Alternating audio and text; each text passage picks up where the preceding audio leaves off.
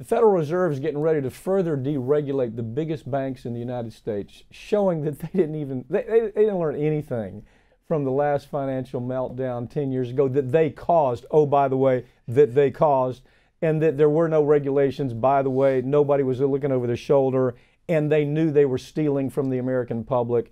Our firm handled these cases after the burn down. We saw documents to where you had Goldman Sachs, you had Shearson Lehman, you had Wells Fargo, you had all of them talking about this is bad, something bad is getting ready to happen to people that are holding this paper or holding these stocks, and we got to get out of it. So what they did is they got out of it, right? Secretly. They got out of it quietly. They got out of it in a way that nobody would know about it. The CEOs sold off huge amounts of the stock that they were holding, and there were no regulators to look over them. And part of the issue was that they had leveraged the banks so badly. In other words, there weren't any rules saying how much money the bank had to hold on to. In other words, how much money do you have out?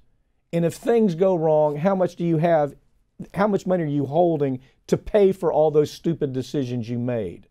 And so now, again, Dodd-Frank comes out and says, we need to fix that. Well, they tried to fix it, and now we see the Republicans and the Democrats. Let me point out, this is very much a Democrat issue. So now what's happening? Well, it's they're trying to change the rules, and they can do this through the Federal Reserve instead of having to get legislation passed by just altering it instead of full-on making new rules. So what they're trying to do is redefine what a small bank is. And to them, a small bank is going to be, under the rules they're about to put in place, and yeah, they're going to put them in place, a small bank is if you have less than $700 billion, you're a small local community bank, and you don't need to worry about Dodd-Frank or any of that. $700 billion. Now, in other words, if you have $699 billion, okay, you may as well be a mom and pop bank. You're a mom and pop operation, according to these folks. This is like a corner bank if you've got $699 billion. Okay, so what's happening is, and it's all about liquidity, okay? Dodd-Frank, after we saw the thieves, the Wall Street criminals, who, by the way, were never prosecuted by Obama, were never prosecuted by Bush, never prosecuted. Well, at this point, it's too late, really. The statutes run on a lot of it. So these criminals, the Wall Street Armani suit criminals, steal billions, trillions of dollars. Actually, the economy lost the numbers anywhere between, you hear $2 trillion to $8 trillion. Yeah. Sometimes when you see the numbers and somebody explains how the economy lost that much money, it's pretty compelling. But it was all about liquidity.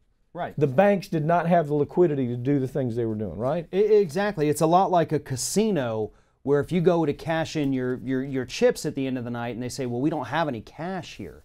You can't do that. There's tighter regulations on a casino saying that if you have these outstanding liabilities out there, meaning a person playing poker, you have to be able to cover what they claim. The banks, they don't even have that.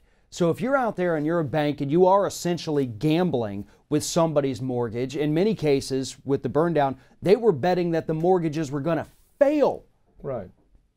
And they don't have to have the assets, the liquidity to back up any of their other investments. Yeah, well, example, one of my law partners, Peter Mouget, he handled a lot of these banking cases after the Wall Street thieves stole that money. And he just finished a case down in Puerto Rico. The jury, incredible. When an arbitration panel comes back and gives you $19 million, you know something is really upside down, because that's what happened. It was the same deal. Banking, it was a liquidity issue. The bank understood. We had UBS, UBS. Here's what they did. They knew they were holding on to a bunch of junk bonds. They knew that the bonds that they were holding were totally worthless, and they built a special sales team that UBS and Santander, another bank, was involved, that they built a special sales team that specialized in selling the junk that they knew was junk, but they were telling mom and pop investors that it's great. Matter of fact, we bought it. No, we didn't buy it. They were selling it secretly while they were selling it to mom and pop investors. And you had people lose their entire pensions. There are cases where they had everything in this. They put all their life savings, their retirement savings into these scam.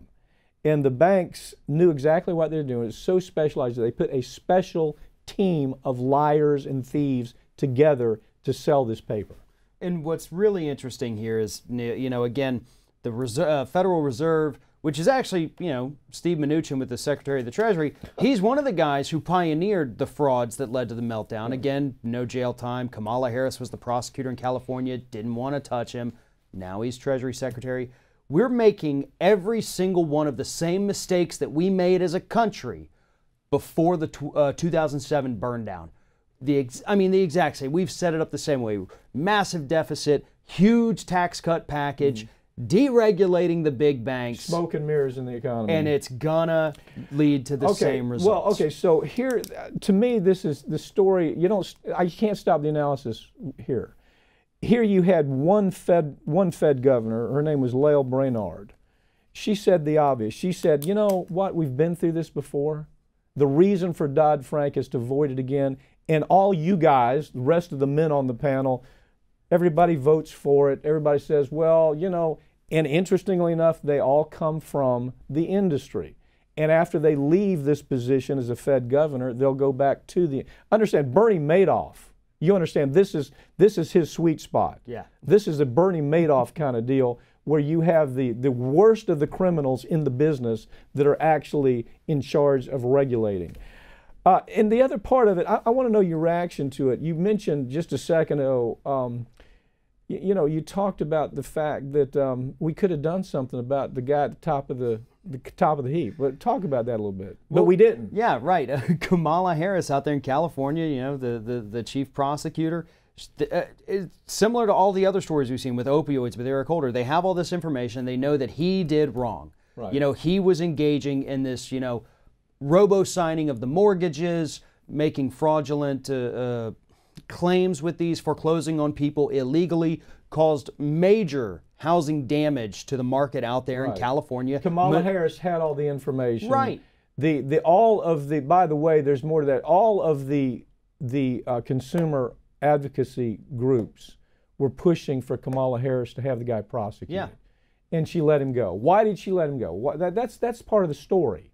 You see, the reason she let him go is because that arm of the Democratic Party has become the Wall Street. They're the Wall Street Democrats. Yeah. They're the Cory Bookers, the Kamala Harris, unfortunately even Joe Biden. That's part of the new.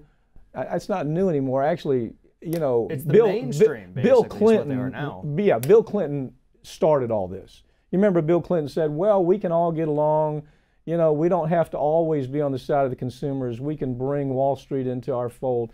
And when that happened, the Democratic Party started crashing and burning. It did, and we have too many holdovers. They weren't a part of it back then, but they have that same mentality. Yeah, exactly. And unfortunately, Kamala Harris is one of them, and that's why we've actually tried to see her, or not tried to see her, we've seen her try in the last few months, try to take on these more progressive stances, saying like, well, Medicare for all, I do like that now. She did it's nothing. It's a farce. It's a farce. She did nothing at all when she had the opportunity to do time and time again on cases just like this. So now, where are we? Now we have a bank that can declare, we only have $699 billion, so we don't have to fall under Dodd-Frank kind of regulations. And you can't come look at our liquidity the way that you should. They can come and look every 2 years or something like that. But by then it's game over. If a bank engages in the kind of conduct that they did in the first burn down, it's game over in 2 years.